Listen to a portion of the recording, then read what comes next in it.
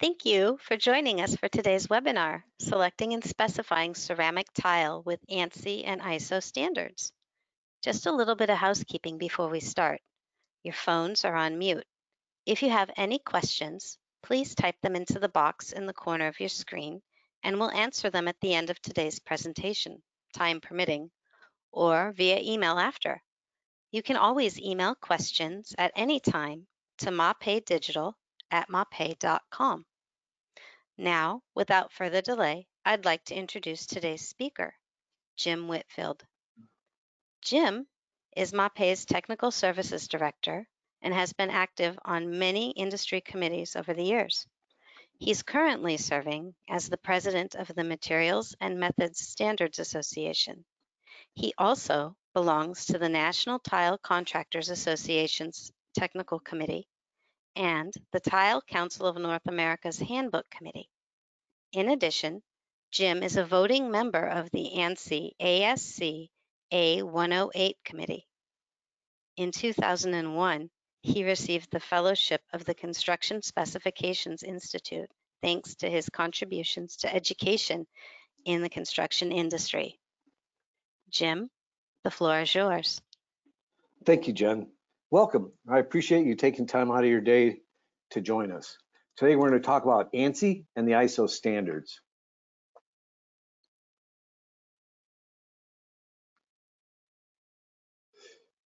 For some learning objectives, this session will provide a perspective on industry standards, including new as well as new mortar classifications. We'll discuss ISO designations and the new ANSI mortar designations for non-sag, fast setting, extended open time, and the new large and heavy tile mortar designation, and how it'll benefit the design professional as well as tile contractor out in the field. We'll discuss recent changes to the ANSI standards in general, things we've recently added. And this presentation will provide the contractor with practical knowledge on the use of the standards as a project tool.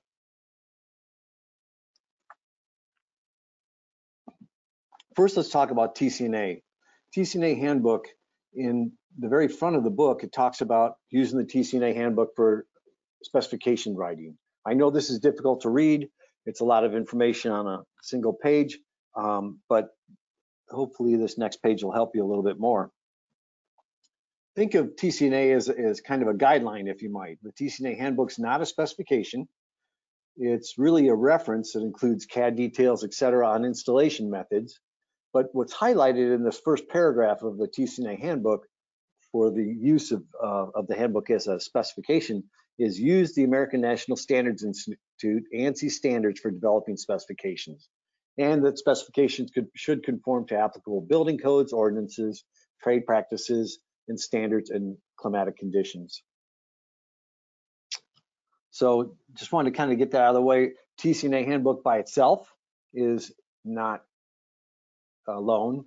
It really references ANSI. And so as we get into a method, and if you might, this is a typical method in the TCNA handbook, I just wanted to point out, and let me get a cool little pointer that they've got, that in here you'll notice that the materials all are specified by ANSI standards. And where applicable, you'll also notice ISO standards as well. So same thing true of the grouts, the membranes. Uncoupling is still working on a standard, and porcelain tile, the different types of mortars that should be used for it. You also notice that they've got installation guidelines, so for the tile, as well as glass tile, cementitious grouts, crack isolation membrane, uncoupling, and movement joints. So again, they're all kind of interconnected. You'll notice under notes, they talk about crack isolation when used 11812, et cetera, et cetera. So they are heavily connected together, and that's important. So they're two different documents that work extremely well together in harmony in trying to help a design professional and or tile contractor put together the best specifications they can for a project. Now, as I was mentioned in the beginning, I am very actively involved in a lot of the different committees, from TCNA to ANSI to you name it. And So those documents, if you might, are put together by open consensus or industry consensus.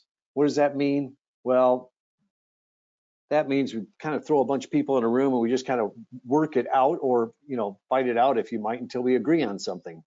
I can't think of a better example of this than, if you've noticed, the gauge porcelain tile standard is the gauge porcelain tile and gauge porcelain tile panels / slabs. So the technical tile committee at ANSI trying to decide on the name for gauge porcelain tile, or thin tile is what we used to call it. And in the room, many of the manufacturers like the word gauge porcelain tile panels. Others like the term gauge porcelain tile slabs. So you've now got a gauge porcelain tile standard, material standard, as well as gauge porcelain tile panels / slabs. That is consensus. We came to an agreement on what it should be called. So we worked very, very hard in trying to get agreement throughout the committee. And you're talking about 64 plus attendees or members of the committees trying to agree on documents, what they should say. It really takes a lot of work to work as a large group from different entities and really come up with a good agreement. Some committees are better at that than others. We passed the ANSI standard for the material for tile, as well as installation for gauge porcelain tile interior with thin-set mortar in about 18 to 24 months. So that was probably one of the best standards I've ever seen go through. One we've been working on for probably close to 10 years now is uncoupling membranes, and that's still moving along at a swift pace, but still not completed after, as I said, close to 10 years. But I think we'll get that wrapped up soon. So it all depends on the complexity of it, as well as in the case of gauge porcelain tile, I really think what really pushed that along was a need to get it done. In other words, everybody on the committee recognized the importance of getting a gauge porcelain tile standard out there for the material, as well as a gauge porcelain tile installation standard. So we worked very hard as a group to try and make sure that went through as quick as possible. All right, ANSI. It used to be updated every 5 years. Now we can do it electronically, yearly, really. We do it quite frequently, and the overall heavy review, if you might, is about every 5 years still, but it's updated every single year whenever something important happens. A good example is the H designation for medium bed mortars or large and heavy tile mortars. So as I mentioned, it's revised about every 5 years. It is referred to in the TCNA handbook methods, as I showed you in the beginning of the program. I kind of like to think of the TCNA handbook as a set of plans on a project, and this being the specifications for the project. In other words, all the details that you need, no pretty pictures, just a lot of the details that you need in order to accomplish that project, establishing kind of the quality of the products that are going to be used, right? And that's what we do with a project in a commercial atmosphere. We've got a set of drawings. They pretty much give you the quantitative requirements that are needed. This gives you the quality of the material that is needed. It includes specifications. It includes environmental conditions, when the product's to be used, etc., and coverages that are required. How much coverage is required for the thin-set mortar, if you might, for use between a tile and the substrate. There's a variety of ANSI booklets in the tile industry. A108 is probably the one that's most commonly known, and that is for the installation standards. A118 and 136 is for material specifications. A137.1 is a specification for ceramic tile. A137.2 is for glass tile, a product for the product itself. A137.3 is a standard for gauge porcelain tile and gauge porcelain tile panels / slabs. Last is A138.1, which is the sustainability ANSI document for ceramic tile, glass tiles, and installation materials. All very important in our tile industry. What we hear the most about is A108 and 118.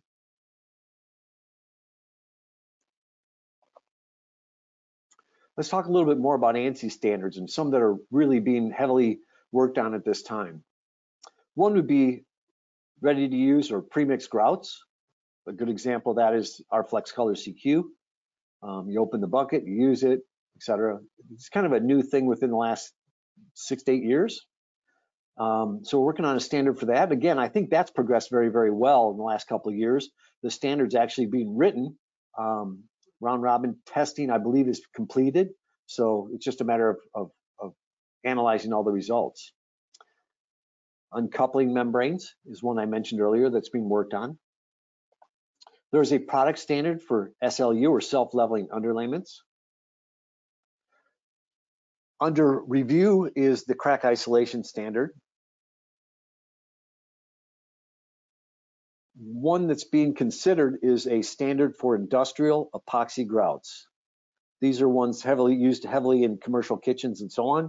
They are a little bit different than the everyday epoxies that you're used to 10 years ago. They're not your father's epoxies, if you might. These really hold up well to heavy chemical situations and food fats, if you might. Tile deformation.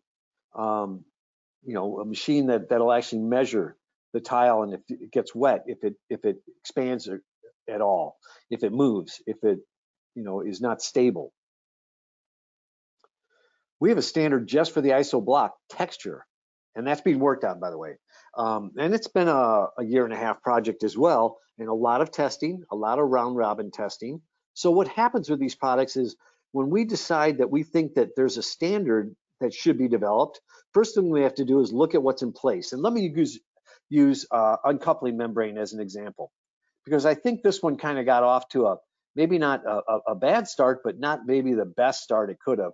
And that's because initially they felt like the uncoupling membrane really should be similar to a crack isolation membrane, but it had better features. So if it just met the crack isolation membrane standard for standard or high performance for 1/8 of an inch or more of cracking, we really wouldn't need an uncoupling membrane standard.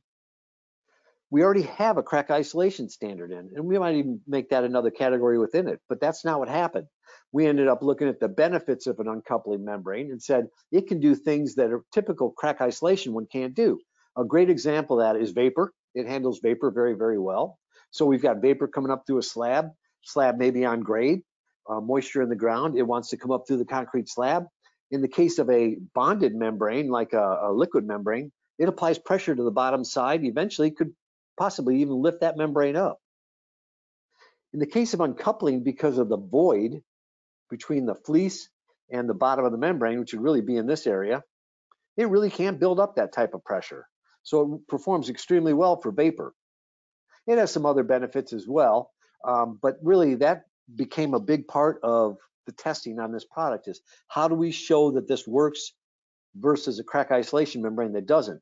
So in order to create a new standard, we have to show why it's different than the ones that are currently in the standards. I hope that makes sense.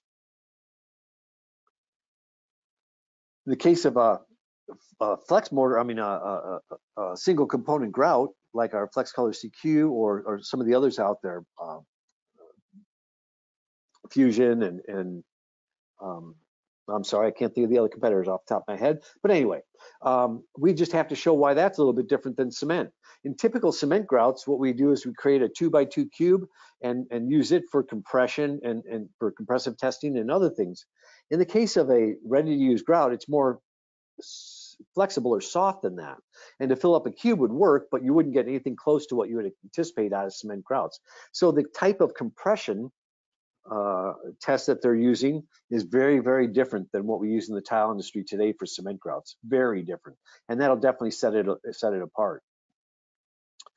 Other standards that are under review right now, we've got gauge porcelain tile exterior. That's virtually done. It's going out to vote. We've actually answered all the negatives for it recently.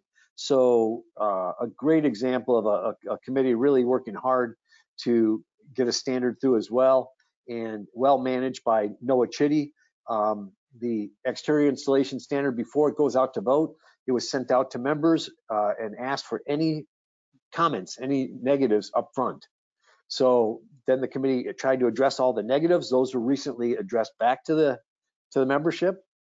And so when it goes out to vote, by theory, it should pass very easily because we've already addressed the negatives.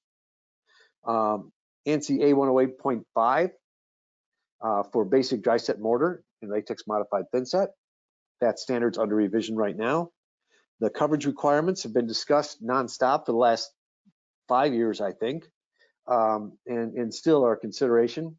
And there's also a self-leveling underlayment installation standard out there for vote. If not done, very, very close to being completed.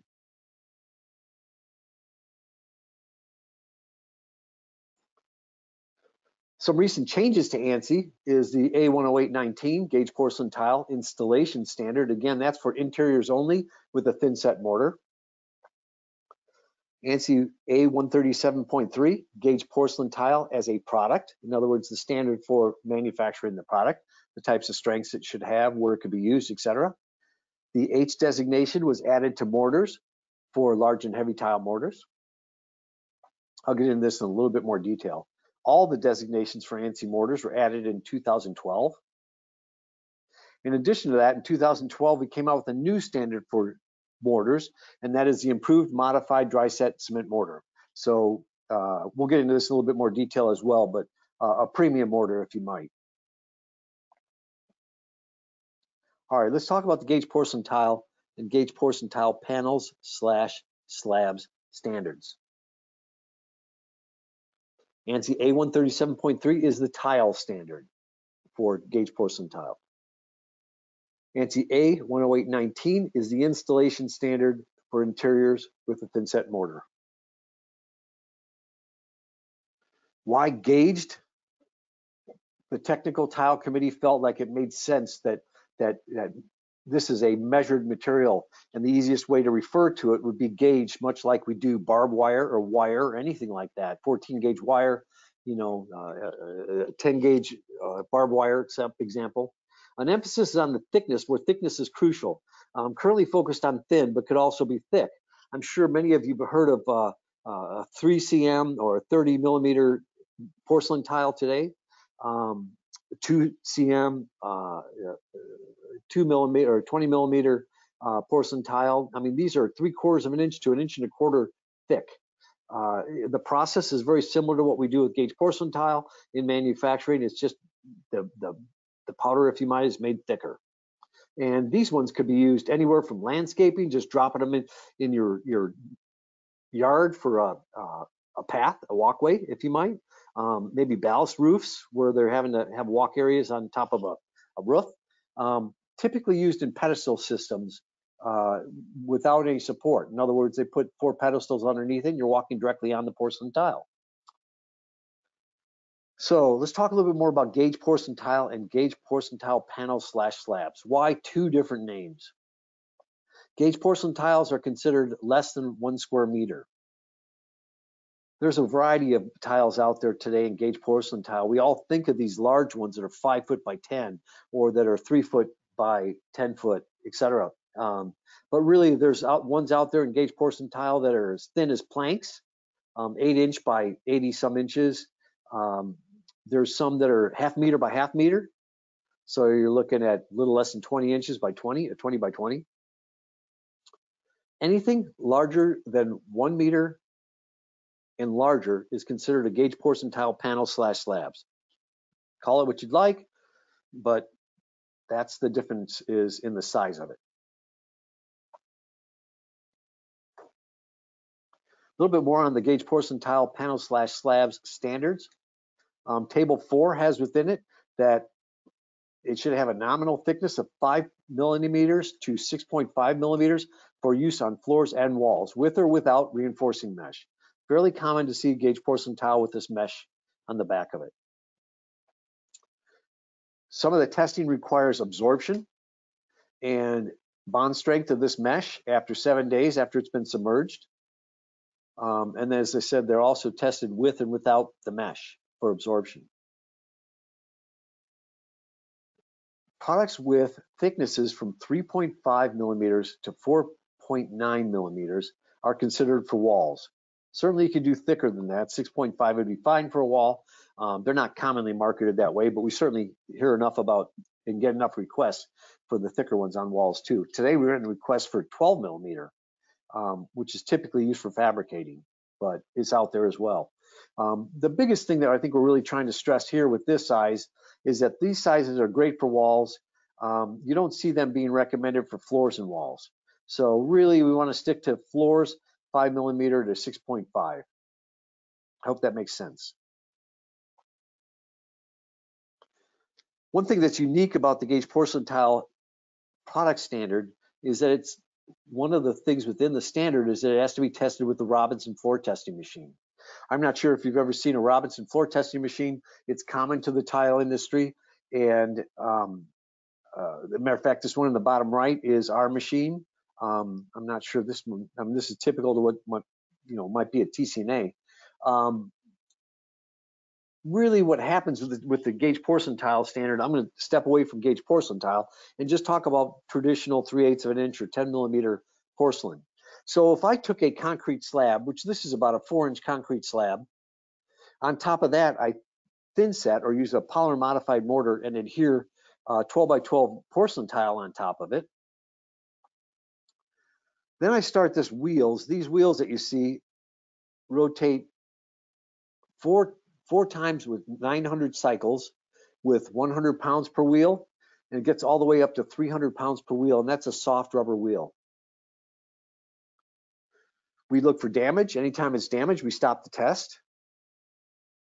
It goes to the next phase, which is a harder wheel, rubber wheel, if you might. Again, 4 rotations of 900 cycles. The weight on the wheels increasing from 100 to 300 pounds per wheel. The idea being, if I was to go through the final rotations of this, it'll go all the way through 14 cycles, and the last section is with steel wheels. So we're really abusing the system itself, and it constantly rotating and so on. You can imagine it takes a lot of abuse. If I got to an extra heavy rating, and I'll show you a little bit more on extra heavy ratings or service ratings after this. If I got to an extra heavy rating, that would be great. And that's typical what we would anticipate out of porcelain tile and a concrete slab with a good polymer modified mortar. But if I put a 10 millimeter recycled sound rubber membrane in between it, so now I've got a porcelain tile adhered down to the concrete slab with a 10 millimeter or about a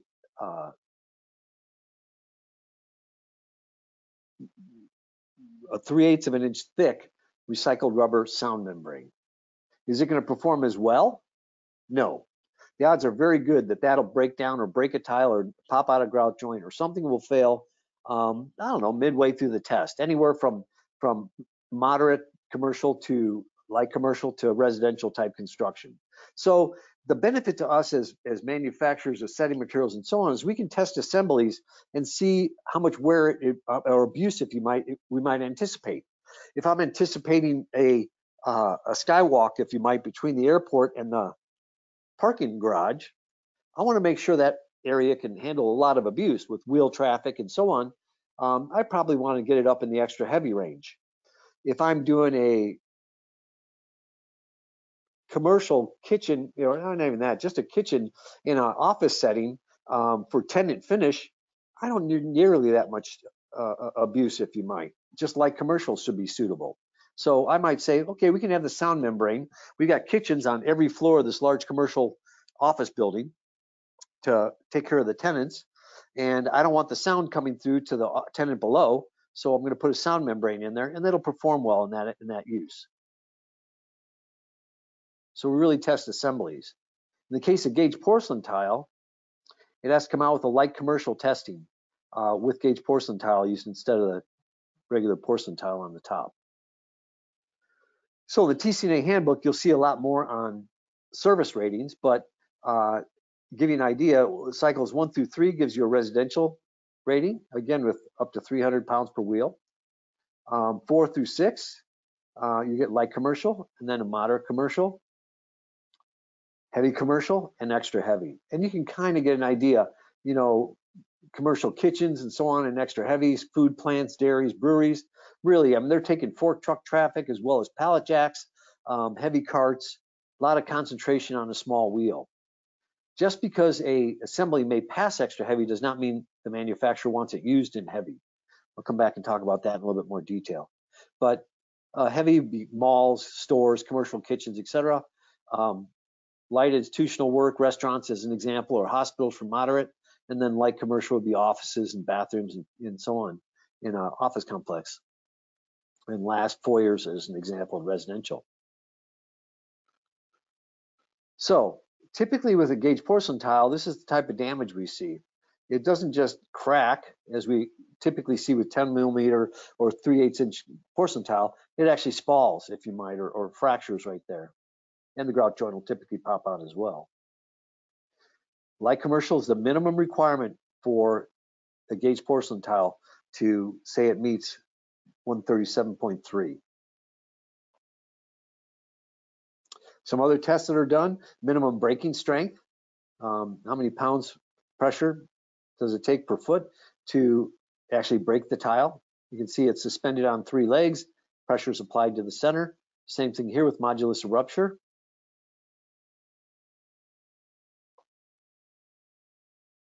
All right, that's just a quick overview on gauge porcelain tile. Let me talk quickly about the installation standard. Again, this is the installation standard for interiors with the thin set mortar. There are 20 sections to the new installation standard, and I'll assure you some that you've never seen before in ANSI standards. Job site and material handling requirements, we didn't used to have that when it came to really 8x8 or 12x12 tile. But today with tiles 5'3" by 10'6", yes, you need to have a large enough area to be able to work, a large enough area to be able to transport it through there and protect it.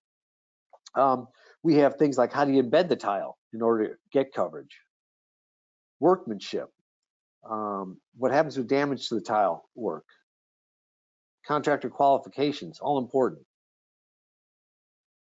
So as I said, the ANSI test methods are reaffirmed or revised every 5 years. In 2012, there were some real changes. Revised the 118.1 and 118.4 standard, and then brought out the new 118.15 standard. These new mortar standards and revisions brought out a new test method.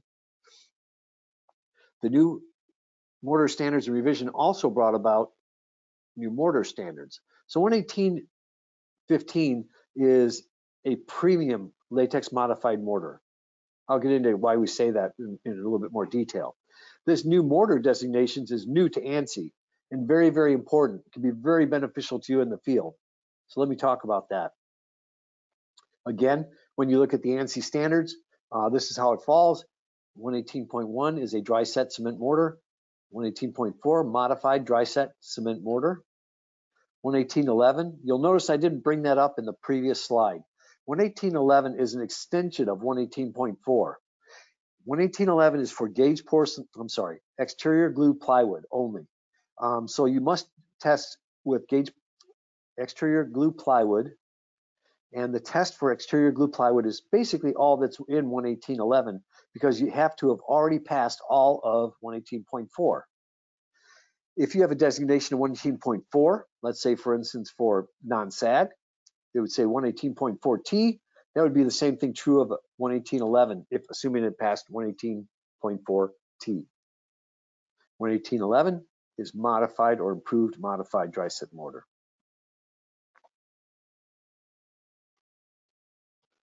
118.15. This is a real improvement to our industry. In the past, you could go out and get a 118.4 mortar, latex modified mortar, that was anything from barely meeting the standard to an outstanding, flexible, well-performing mortar. But there was no differences. And so that's what this standard really kind of set out to do. So think about 118.4, if you might, as the standard dry set mortar, standard performance. 118.15 is established for high performance mortars. It has higher shear strength requirements, but most important, it has a new test called heat aging shear bond test. Let's talk about that because I think that's a real cool thing for you guys to understand. So the heat age shear bond test takes 2x2 porcelain tiles bonded together, offset 1/8 of an inch. The specimen is cured 14 days at basically room temperature between 70 degrees Fahrenheit and 77, followed by 14 days at 158 degrees Fahrenheit. 14 days at 158 degrees Fahrenheit. After all of that, the shear bond must be greater than, I really believe it's 450, but 400 PSI. Well, 450 would be greater than 400 PSI, but I'm pretty sure the standard actually calls for 450. So that's quite a strong mortar. The interesting thing about this type of mortar, because of the temperature fluctuation, you aren't going to just pass this with adding more cement to it. You have to actually make sure that you're really controlling the polymers and the additives to make sure that it can perform this well through these thermal changes. So, as I said, with a high cement ratio, that's not enough to pass it. It really requires a high polymer content to pass this test. Where might you use a 118-15 mortar? Anywhere where freeze thaw might be a consideration, where flexibility is desired, maybe a lobby on the top floor of a 50th floor of an office building in front of the elevators, where improved bond strength is necessary. So you've got something you believe is difficult to bond to. Could be a porcelain tile. In the case of a, oh gosh, I'm trying to think of a great example. Well, for that matter, it could be a membrane or something like that that's tough to bond to. Where improved shear strength is important, where improved thermal resistance is needed, where heat resistance is important. So, great example, exterior walls where there's freeze thaw environment, decks and balconies, the installation of large format tiles where significant expansion contraction can be expected, maybe a lot of thermal change, above grade or above ground floors with potential for deflection. ISO designation for deformation could also be very, very important here. I'll get into that in a little bit more detail. So these are some of the test methods for everything from 118.1 to 118.4 to 118.15 mortars. And you'll notice that when you look at some of the strengths here, and I won't go through all of them by any means, but give you an example, shear bond test tile to tile. Here you're looking at 200 PSI for a non-modified dry set mortar, 300 PSI, so 50% higher when it comes to 118.4, 450 PSI when it comes to 118.15. That's an exceptional jump. Again, 50% higher. When it comes to heat aging, it's not done at 118.1. It's not done at 118.4, but I was correct. 450 PSI after 14 days at room temperature, then 14 days at 158 degrees. That's impressive, if you ask me. You'll see a lot of differences as you go through it, from 150 to 200 to 400 PSI, doubling in strength after 28 days. And also 28-day heat aging here with a porcelain tile, that has to be 400 PSI. 28-day freeze thaw cycling, 118.4, 100 PSI, same requirement for the 118.15 mortar. So you can see a real benefit in the 118.4, 118.15 mortar, I believe. Much higher strengths, good flexibility, allows for thermal expansion contraction much better. All right, so when they added the 118.15 designation for improved modified dry set mortar, they also added mortar designations. So if you had a 118.4, I'm going to keep it real simple. Again, these designations could be added to any of the mortars, but when you have extended open time, 118.4, it might say 118.4E, extended open time. What would be the benefit in you knowing that? Maybe you're working with gauge porcelain tile and you want to make sure that you have plenty of open time because you're going to be spreading 50 square feet on the back of a tile as well as 50 square feet of mortar on the back of the substrate. So you really have to have a lot of open time. An extended open time mortar would be wise to have. 118.4F would be a fast setting mortar. 118.4T non-sag mortar, and the newest one from last year, 118.4 large and heavy tile mortar, medium bed mortar. So that's new. When it happened to 118.11, again, you have to meet 118.4 and all of it.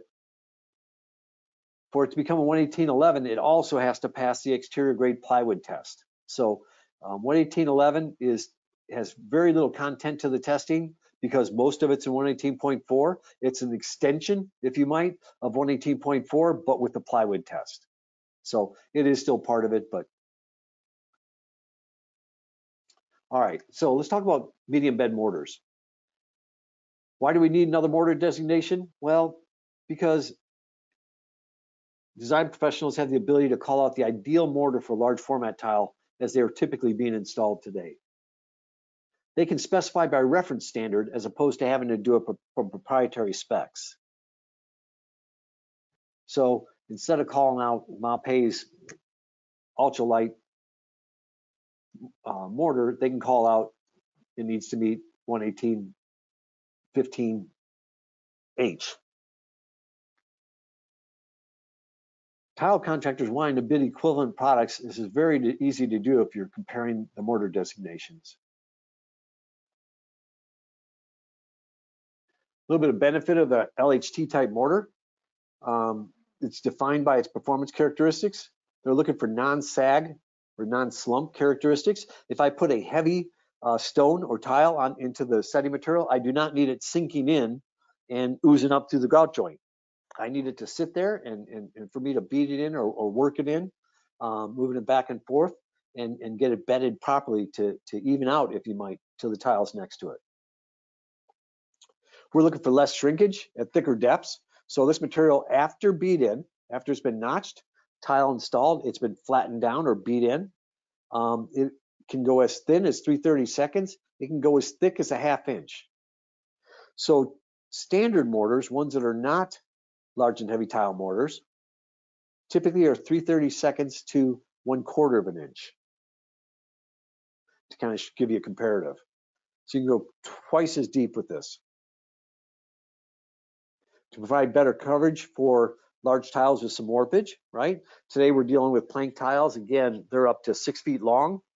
And in the center, you might have some warpage, or for that matter, not common, fairly common to see 2 foot by 4 foot tile today, for goodness sakes.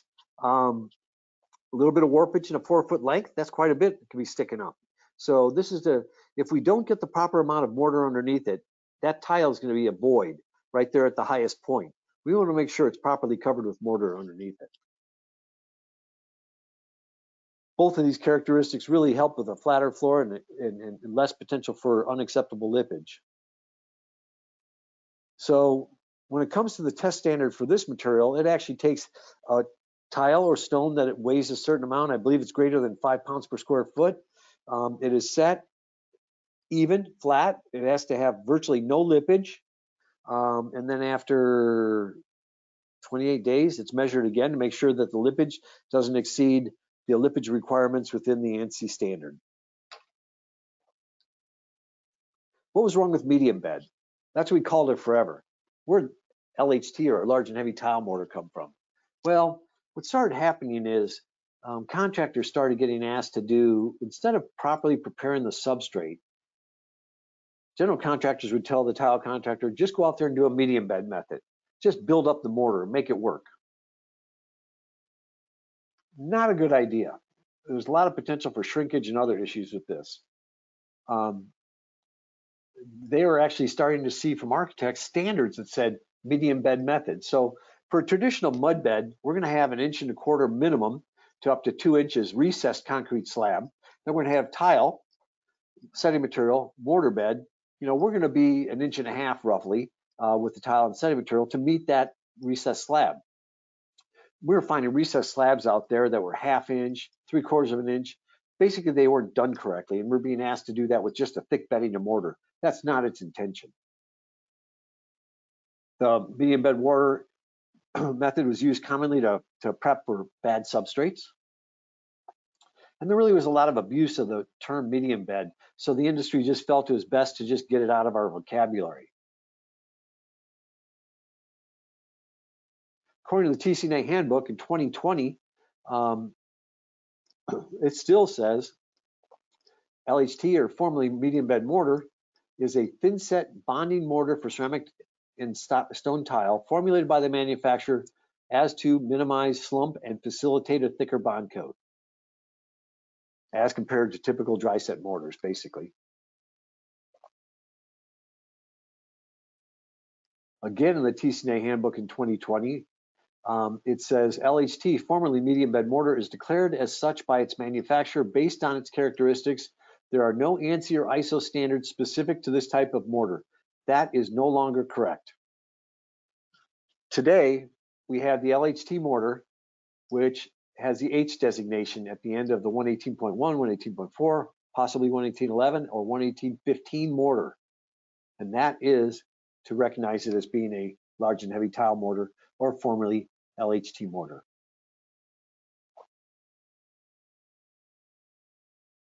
It goes on to talk about the benefit of the LHT mortar being able to support a heavier tile, being able to deal with large format tiles in order to get enough bonding material in there to get mortar coverage in case of warpage or anything like that. And the same thing here, talking about warpage or regularity of the tile. And for 137.1, if you want to get into the specifics about warpage, there are different grades within the case of porcelain tile, from calibrated to rectified and so on, and rectified being the tighter of the two standards. Look at the 137.1 standard.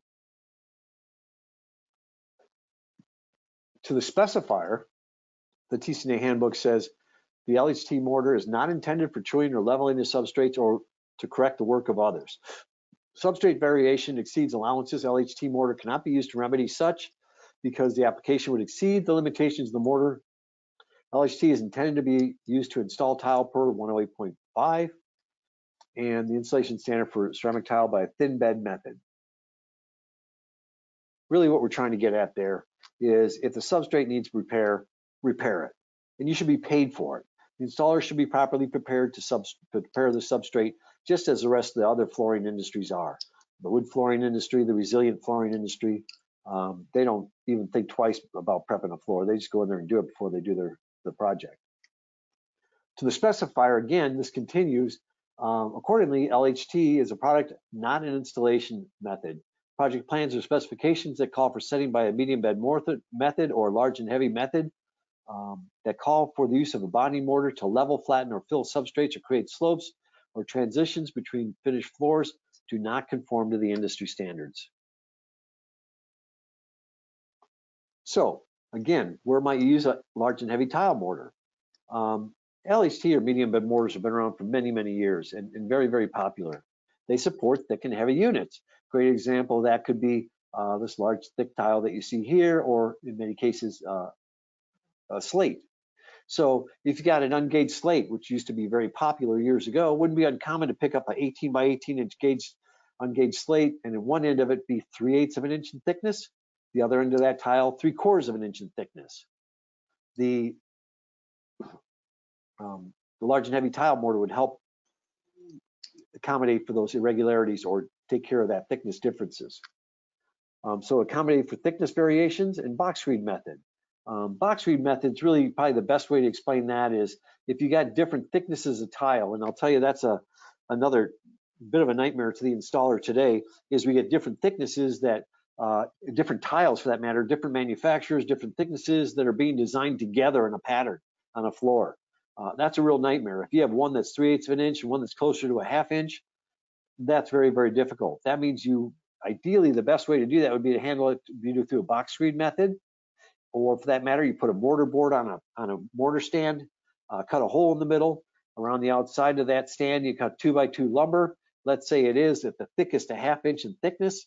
I lay the face of that tile down. I want to have 1/8 of an inch of mortar on top of that. So I cut my 2x2 lumber at 5/8 of an inch in thickness. Every tile that I lay down in the face of that mortar board, if you might, I screed off the mortar. It'll always come out 5/8 of an inch thick, whether I pick up a 1/2 inch thick one or a 3/8 inch thick one. And then I set it to the floor, to the notches on the floor. So that's a box screed method, another great example of use of LHT mortar. Why large and heavy tile mortar? Warped tiles, reduced potential of lippage. Large format tiles where one edge is greater than 15 inches. Heavy tiles, ones weighing 5 pounds or greater. The ability to adjust imperfections in tile or stone because of a thicker bedding. And the specialty use like Saltillo tile, Talavera tile, we saw for years, with very irregular backings to make sure that they get good coverage. All right, another characteristic about LHT mortars and the T rating is typically they're thixotropic. And what does thixotropic mean is these mortars, while they're applied thick, they'll hold the notch just fantastic. And when you go to move the tile or agitate it, move it back and forth, you create shear and that material starts to flow a little bit, increasing your coverage. What does thixotropic really mean to you that don't understand what I just said? Well, you pick up a ketchup bottle, you pick it up, put it upside down, nothing comes out.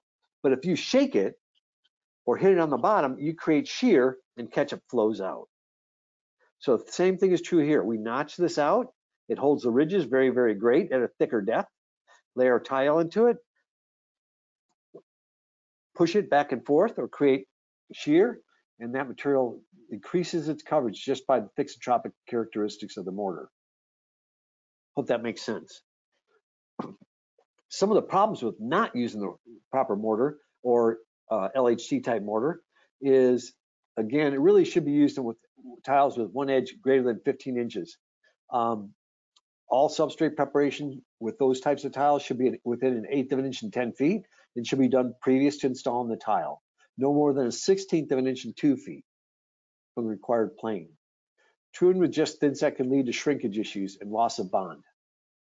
Honestly, this is a project that I was on in Atlanta with a tile setter that had formerly been a linebacker for the Atlanta Falcons, got into the tile industry after he was no longer with the Falcons. You'll notice that these joints are nice and tight. These joints are opened up. They were all set tight. He came back later and shrinkage had caused this. It was on the top of a fabric sound membrane. And so it allowed for the shrinkage. The material was plied about 1.5 inches thick in order for them to get it all flat. It was a standard mortar. That mortar shrank. When it shrank, they came back the next day and the grout joints were all over the place, all kinds of inconsistencies in joint size, and the owners were not happy. So needless to say, I told this gentleman that he needed to get some tools out of his truck. We went down to the 20th floor to his truck, got him down there and said, look, this is an issue with your application. And you need to get back up there and tell the owners some of the issues and why this shrinkage occurred. And I'll give you all the materials you need to work this out. And so this came out to be very amiable. And trust me, I did not want to make Matt a former linebacker for the Atlanta Falcons. Still a friend today. Let's talk about ANSI, ISO, because they're both related. ISO is the international standard throughout the world and commonly used throughout the world. ISO 13007 for ceramic tile as well as installation materials. It's an independent, non-government international standards organization with membership of 162 national standard bodies like ANSI. It's got delegates from 50 different countries, meets a couple times a year. And again, still done through voluntary consensus basis. Why does it matter? Because ISO created the recognized way of identifying mortars and the mortar designation that we talk about today in ANSI. Give you an example with how they do it is they do it very simple. They've got 3 different types of mortars by chemical nature. One is cement or cementitious. D is dispersion, like a mastic. C is resin reaction, epoxies and urethanes. And then it's either rated with a 1 or a 2. 1 normal, 2 improved. C2 is an improved cementitious mortar. Very simple. This gives you a better example of looking at it in the mortars. And in addition to that, they have the designations we talked about in ANSI, except there's some new ones here. I want to point out that there is one for deformation. We do not have that in ANSI at this time. So flexibility S1 being it's deformable, S2 being highly deformable or highly flexible. P1 is for plywood adhesion, P2, improved plywood adhesion. Very, very important. So ANSI has these in mortars, but they do not have these 4. In dispersion mastics, if you might, we've got, again, D1, D2 for normal versus improved, accelerated drying, slip resistance, and extended open time are characteristics they like in that mortar. For reaction resin, again, R1, R2, and slip resistance, R2T would be a common one for non-sag improved reaction resin urethane, like our Planacrete W. All right, one big difference between ANSI and ISO is in ISO, almost all the tests are done through tinsel or tinsel pulls. And this is what you see here is our heron is put on top of the 2x2 epoxy plates are glued to tile samples, or in this case, yeah, I think they're stone. So you see, no, I'm sorry, 2x2 porcelain tile there, and then you see the plate, steel plate that is epoxied to the tile. Then the heron's applied to that, and it's pulled straight up. And tinsel is what we measure. Very different. In ANSI, we measure shear. So as I said, you got tile to tile, face to face, offset 1/8 of an inch, and then pressure is applied to both edges, and it's actually sheared off. Entirely different type of test. However, in the tile industry, in ANSI, it's not uncommon to see tinsel as well. It's commonly done with improved or open time tests, and that's what these are. So in the case of extended open time, we adhere tile down at different timing increments, and then come back later and break them free. At one point, the mortar starts to skim over and doesn't have the best bond. As you can see here, it's barely bonded and then hardly bonded here at 30 minutes. So with extended open time, you're looking at after 30 minutes. Typical open times not extended are within 20 to 30. So that's what gives you the E designation, is better open time. As I said, one place I'd really want to consider extended open time would be difficult installations where you're trying to manipulate a lot of things. Could be a pool, could be curves in a pool, could be curves in a seat like this.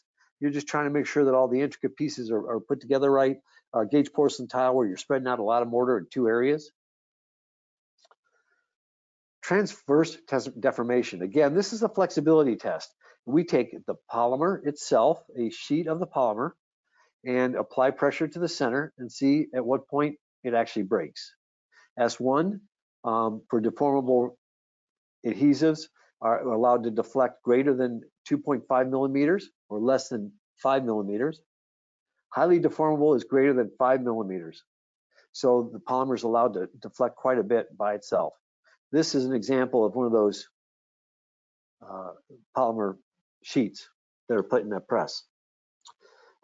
There's dry latex polymers and there's liquid latex polymers. Typically, the liquid does a lot better job of allowing for the flexibility, allowing for more deformation. And you'll see that in the in the ISO standards. Where would you want one that allows for deformation? Well, maybe in a mall where you've got the second floors to flex quite a bit with traffic. Same thing true of the third area. Slab on grade? No, not so much. It's not quite as critical, right? So areas where you're anticipating a lot of movement. P1 is normal plywood strength, and P2 for exterior grade plywood with higher strengths, going up to 145 psi tensile strength to the plywood, as opposed to half that for P1. Mastics, same thing. In this case, we're looking for normal strengths, 145 psi. And D2, we're looking at much higher strengths, 145 psi with elevated temperatures and water immersion. So in this case, characteristics are a little bit better. D1, normal installations, anywhere, a dry area, interior areas, powder rooms in a bathroom would be a great example. Commercial and residential walls. D2, I'd use in a wet area. To me, that makes complete sense. So intermittent wet areas, bathroom showers, etc. Reaction resin, Like our urethanes, it's the best example I can think of in the industry, not to mention epoxies. They're reaction resin, 1 normal, 2 improved, and T for slip resistance. So these epoxies and urethanes are used over steel, moisture sensitive stones, chemically resistant applications like a dairy or brewery, really difficult to bond substrates like steel. We do a lot on ships with uh, epoxy type adhesives and urethanes for that matter. One is a little bit more brittle, one is a little bit more flexible. The urethane being more flexible. Again, R2, where might you use that? Moisture sensitive stones, chemical resistant applications, difficult to bond steel, industrial plants, and where you got a lot of thermal shock, a lot of high expansion, contraction, and so on. Grouts, we have the same thing. CG for cement grouts and RG for reaction resin grouts. CG1 is normal, CG2 is improved, and fast setting, high abrasion resistance, and reduced water absorption are some of the characteristics for a grout. Reaction resin grouts, high performance characteristics are better than a cementitious grout. C1 being normal cementitious grouts. Installation is not exposed to extreme temperature changes, moisture, or anything like that. Residential commercial applications be suitable for C1. Other areas where you might use a C2, areas where ceramic or porcelain installations, because of the low absorption of the porcelain. Areas subject to a lot of moisture exposure, thermal shock, high traffic areas, interior and exterior commercial and industrial type applications. And again, those designations are fast setting, high abrasion resistance will take a lot of abuse, high abrasion, and reduced water absorption. Again, other areas, exposure in areas of higher temperatures up to 112 degrees Fahrenheit, food processing areas, chemical resistance, dairies, chemical plants, and food processing. Great examples of use of epoxies. So standards, why are they important? Well, they establish a quality level for established products that we know have been successful in the United States. Generally, it takes use of these products for a while before we can really write a standard on them.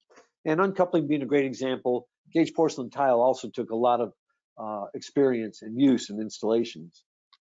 To build the confidence in a new tile product category, like Gage porcelain tile, to establish a standard that the specifiers can use to that's performance-based as a reference standard as opposed to, again, using proprietary standards.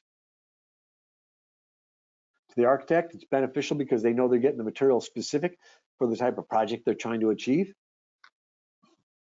They're able to generate generic reference standards and yet set a level of quality. 118.4 mortar versus 118.15. They can call it a 118.15 on an exterior installation, make sure they're getting the right type of mortar. This allows for a competitive product to bid for the contractor, and they should get a more competitive bid. To the tile contractor, it really makes evening the field a lot easier, understanding what the different mortars between different manufacturers do. You can easily compare the differences in manufacturers' products for performance, can really get a product tailored for the installation, and really offer more confidence in the installation, allowing for a better warranty. Where would we be without standards? Well, we're not doing this anymore. That is an old tinsel bond test. As you can imagine, the heron works a lot better, especially on this gentleman's rear end when it does finally give. In summary, tile industry standards help us establish an even playing field for all involved. Selecting the proper mortar for your project using ISO or ANSI designations can really dial in the performance of your mortar for your specific need. Specify the grout based on performance as well. As our industry continues to be innovative, we must keep up with industry standards to make it understandable by you guys and make sure you're getting the proper products in the field. Thank you. And thank you, Jim. And we have exceeded our hour. So if there are any questions, again, please either email them to jimwhitfield@mapei.com, or you can always, again, send them to mapeidigital@mapei.com. And thank you for joining us, and we look forward to seeing you at our next webinar next week. Thanks again. This concludes today's presentation. Thank you.